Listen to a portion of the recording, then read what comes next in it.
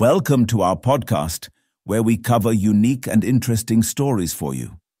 In this episode, we will discuss the possibility of alien life beneath Saturn's moon's ice layer.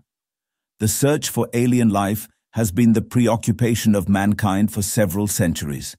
There can always be an obscure planet, hundreds of light years away, that could harbor life, but there are worthy candidates in our solar system itself.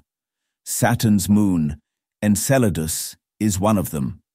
Enceladus is an icy world, and scientists think that under its icy surface there is a vast global ocean. It is almost an equation that where there's water, there's life. But how do we know for sure whether Enceladus hides life under its icy sheets? The answer to this question is not as easy. At its thinnest, the ice cover is at least 5 kilometers thick.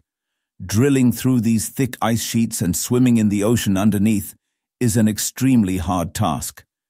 Enceladus is half a solar system away, and drilling 5 kilometers through ice is a challenging task here on Earth to start with. Imagine doing it on some other planet's moon.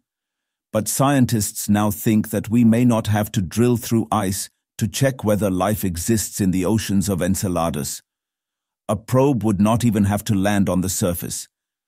Water plumes have been seen erupting from the surface of Enceladus. These go hundreds of kilometers into space. Scientists think that analysis of this water may give us indication of whether or not life exists in Enceladus's oceans.